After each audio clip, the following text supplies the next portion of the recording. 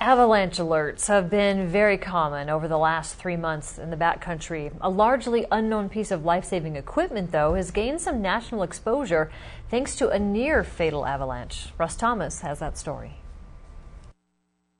It's been over a week since professional snowboarder Mish Hittner survived an avalanche in Colorado's backcountry. She was saved by a piece of equipment called an avalanche airbag, which is relatively new in the U.S., but has been used for several years in Europe with great success. The statistics show that in the big wide open avalanche paths that are common in Europe, the avalanche airbag system has a really high success rate, somewhere in the neighborhood of 98–99%. Avalanche expert Steve Karkinen advises those who like to ski or snowmobile in more risky terrain to have an avalanche airbag strapped on. If I get knocked off my sled or fall down, I'm caught in the slide, I want to deploy my airbag.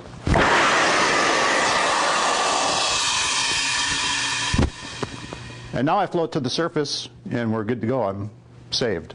Trailhead store owner Todd Frank says sales started slow 3 years ago, but as people have become more aware, he's seeing a definite upswing.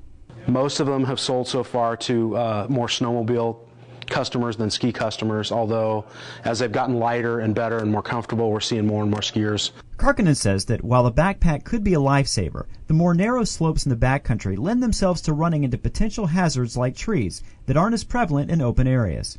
People still can die even though they have an avalanche airbag, either from a secondary avalanche or simply from hitting something when they're getting rolled down the slope. And even with the best equipment in the world, the most important lifesaver is making smart choices, like avoiding areas where avalanche potential exists.